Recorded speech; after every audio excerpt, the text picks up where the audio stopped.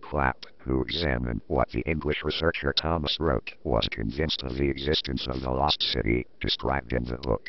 Without losing much time, he started his research. Clapp tried two ways to prove the existence of UR. First, he found the tracks, which the Badoons said existed. He applied to NASA to provide the satellite images of the area.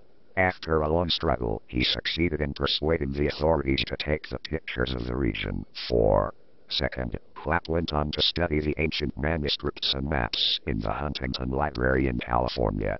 His aim was to find a map of the region. After a short research, he found one.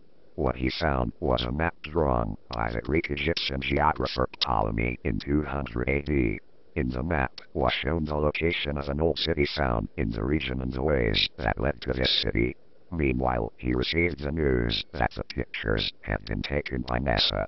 In the pictures, some caravan trails became visible which were difficult to identify with a naked eye, but could only be seen as a whole from the sky. Comparing these pictures with the old map he had in hand, Clapp finally reached the conclusion he was looking for. The trails in the old map correspond with the trails in the pictures taken from the satellite. The final destination of these trails was understood to have been once a city. Finally, the location of the legendary city, which had been subject of the stories told orally by the Badoons, was discovered. After a short while, excavations began and remains of an old city started to be uncovered under the sands. Thus, this lost city was described as the Atlantis of the Sands. Well, what was it that proved this city to be the city of the people of Ad, mentioned in the Quran?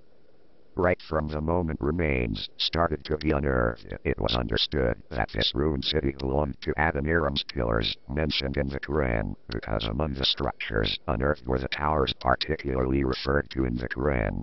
A member of the research team leading the excavation, Dr. Zarens, said that since the towers were alleged to be the distinctive feature of UR, and since Iram was mentioned as having towers or pillars, this then was the strongest proof so far that the site they had unearthed was Iram, the city of Ad, described in the Quran.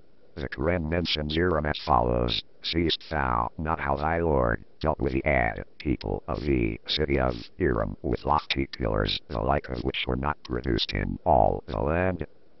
Surat al-Fire 6:8. The miracle of predicting the unknown. Long ago, historians misgave about the reality of Ad's people, as the former did not find any trace of them. By the beginning of the 20th century, the National Aeronautics Space Administration, NASA, made a voyage around the Earth by a space shuttle equipped with a radar which was capable of deeply penetrating the soil ability.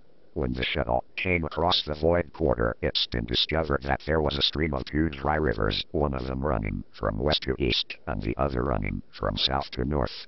That is why the Americans got dazzled, because this site is the driest part of the Earth, yet it had running rivers till the near past. A picture of two dry rivers near Ad's habitations taken by satellite